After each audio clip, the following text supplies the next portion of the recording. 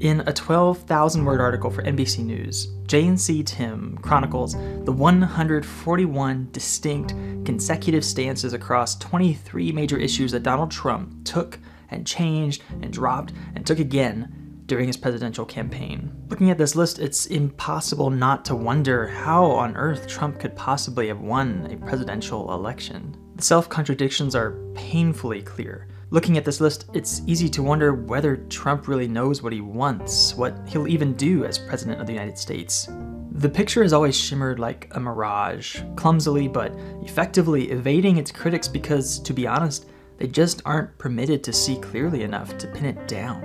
As troubling as Trump's policy mirage may be, it's what lies underneath that disturbs me more. Because there is something we can trace here. Trump's policy mirage, the hundreds of anti-immigrant, anti-black, anti-woman, and other hate incidents recorded in the first 10 days post-election, the syncretism of joining incompatible platitudes, ideology, and religion into improvised, blunt objects, the emotional contortions made not only to defend Trump's history of sexual harassment and assault, but actually to approve of it while turning to denigrate Mexican and Muslim immigrants as incorrigible rapists, the white men accusing people of color who speak justice for the truly oppressed of being themselves racist against white people, the tortured thread tying these moving targets together is fascism. Now, I'm not going to start comparing Trump to Adolf Hitler. To be honest, I'm not that interested in the question of whether Trump is himself a fascist, even if, yeah, he is, because fascism is not identical with authoritarianism, though it usually includes it. Fascism cannot be confined to a single individual, though it is inevitably channeled that direction. In fact, fascism is hard to pin down. And as semiotician Umberto Eco writes in his essay, Ur-Fascism, this is precisely what makes fascism what it is.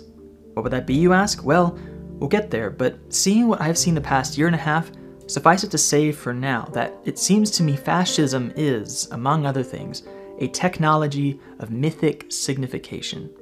While in the United States we like to think of individual, evil dictators as being the source of fascism, individuals like Benito Mussolini, Francisco Franco, Adolf Hitler, what Eco saw and describes, and what I find more useful to think about, is how fascism's roots lie within the masses of people who follow such men.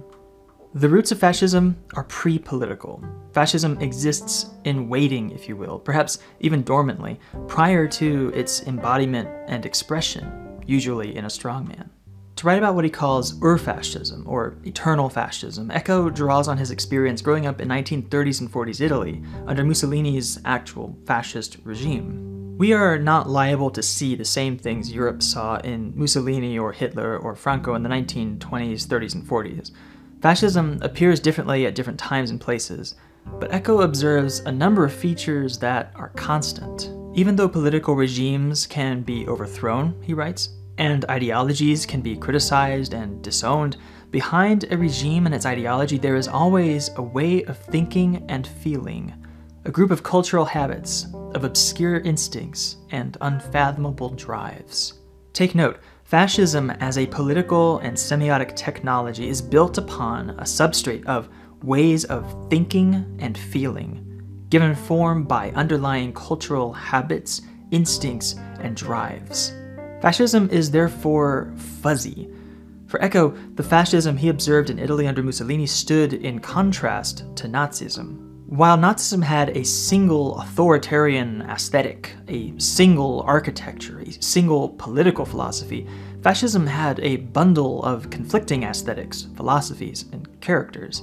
If Nazism was unitary in its totalitarian culture, fascism was a collage, structurally and philosophically confused and out of joint, but emotionally, it was glued together. I believe we can say the same about American fascism currently.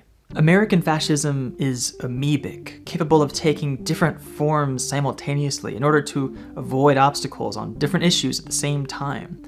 Philosophically, American fascism is a collage of fragments. Emotionally, it coherently glues itself together with a sticky mixture of nationalism, racism, misogyny, and fear.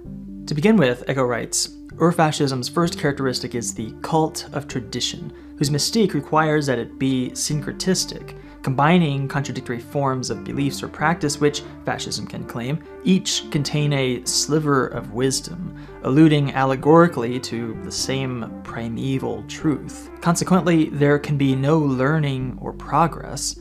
Truth is already spelled out, a closed case. Therefore, fascism rejects many forms of social progress. Because it makes claims from some primeval and conveniently intangible truth, it can easily reject rationalism, criticism, and disagreement in favor of an impoverished vocabulary and reasoning. Because it draws on phallic drives of hypermasculine emotion and binary thinking, it fosters paranoia and fear of difference. A vision of life is defined by struggle and warfare over against pacifism. It devalues intellectualism as effeminate and holds contempt for those it sees as weak, especially women and people of color.